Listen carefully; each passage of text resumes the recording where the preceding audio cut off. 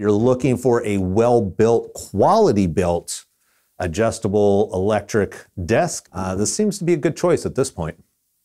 Hey there, this is going to be a quick review of the Fezibo. This is a 63-inch L desk. It's triple motor and it is height adjustable. I want to go over the packaging real quick, then I'm going to do a quick time lapse of the build and let you know how long it took to build it, and then my thoughts about building it, were the instructions okay or not. And then initial first thoughts. So let's go ahead and jump into it. The box itself is heavy. It's 106.9, so pretty much 107 pounds.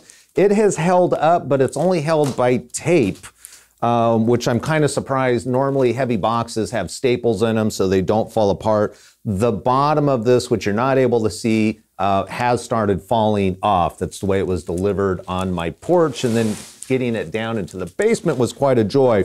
Before we go into the time lapse, let's talk about the desk itself. It has a height adjustability of approximately 27.5 inches to 47 inches. It has programmable height settings, so you can adjust how high you want it to be. It's got a digital display, anti-collision technology, which I'm excited to be testing out, and a 330-pound capacity, which apparently they ran like 50,000 tests up and down to verify that according to the literature on the Amazon site. And it's got caster wheels that are lockable, so if you want, you can put the wheels on, move it around, maybe figure out where do you want to put your desk. I know I plan on doing that. And once you get things situated, you could always take the wheels off and just have it on the ground. Alrighty, folks. So I'm going to get this situated so hopefully it doesn't fall over. Let me get the timer going.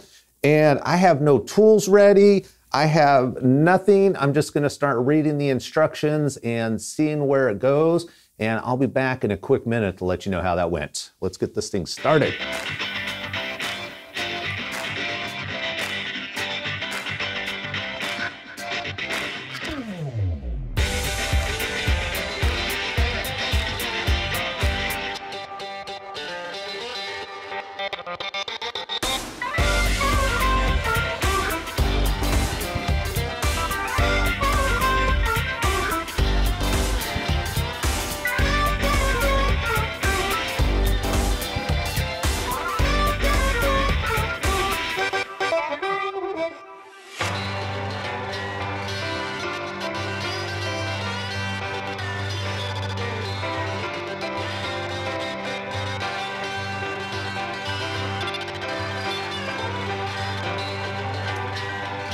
All right, that's how long it took me to get this desk all put together, and I wasn't rushing it. The nice thing is it came with all the tools except for a Phillips screwdriver. That was the only tool I needed. I do recommend using an actual hand driver versus as an electric drill, because this is probably some sort of particle board, I'm guessing, MDF, I'm not sure what's underneath. But you could overstrip it really easy. So let me talk about putting it together. The instructions were great, by the way.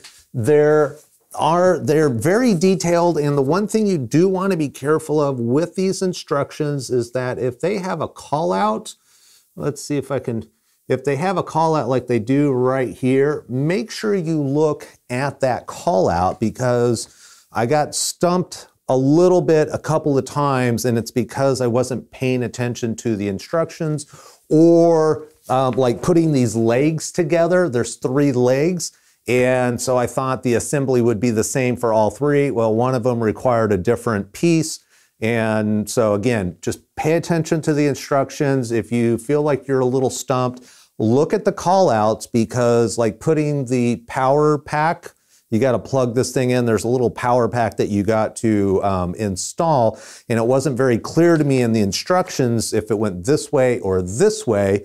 And if you zoom in, they have a call out, and it actually marks where on the power pack it goes. So again, just pay attention to details.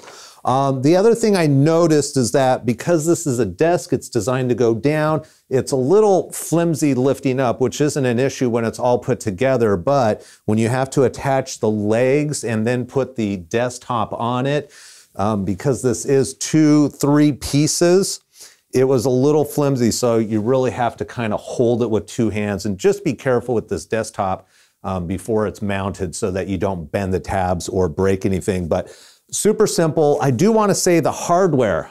They give you a little extra hardware.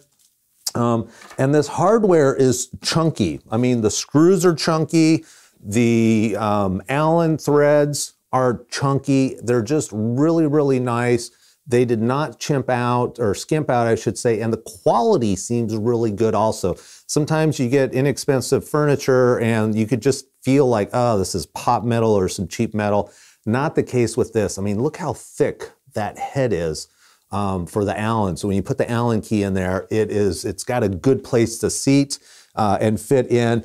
When you have to screw into the wood surface, there are little itty bitty holes, and so what I found helpful is having a flashlight, which I have around here somewhere, because you're having to look through holes in the legs to find this little itty bitty divot that they put in the wood so that your screw will start. So having a flashlight was really beneficial for that. Other than that, I mean, this thing went together. It took me an hour and a half. I saw some people in the reviews, took them 3 hours. Other people said, oh, it's gonna take me all day.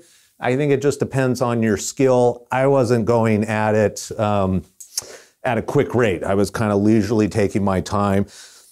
Once you get everything set up, you do need to calibrate. There's 3 motors, 3 different legs. Make sure you go through the calibration process. And I'm at the very low center section right now, and the top of the desk measures 27.5 inches. And then I preset a couple of calibrations. The display shows you the inches. So this currently says 31 inches on the display. I think it's off. It's off by about 1/4 inch, no big deal. This is kind of I felt comfortable. I brought my chair in. I was like, okay, this is gonna be a good place where I wanna sit. And then for standing, I went ahead up to, let's see where it stops. It's quiet, by the way. I mean, it makes some noise, but it's actually pretty quiet. Went up to 45.5. That may be all the way up. This shows about 45, and the display shows 45.5. Not sure if that's all the way up. That's all the way up. She won't go up anymore. There are 3 presets on the front of this, and so, you know, you got 3 different options there. Some people complained that it was not sturdy, that it wiggly wobbled and those types of things. I have a feeling maybe they didn't tighten everything down, because unless I'm purposely trying to wiggle this, it's really not moving. I feel it's pretty sturdy. Let me see what else I put down here as far as notes. Yeah, I just feel like this was nice. And even the packaging that it came in, it was in this really thick, it's not styrofoam, but whatever the other plastic foam padding stuff is, it was well put together. I did not have any issues with the wood being chipped or knocked. All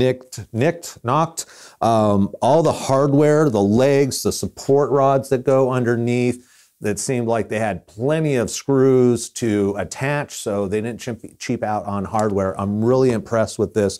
So these are my initial thoughts of getting this up and running. I'm gonna do another video once I've actually used it and had a chance to put the monitors, the computers, check out the anti-collision technology and all that type of stuff, but that's gonna be in a separate video.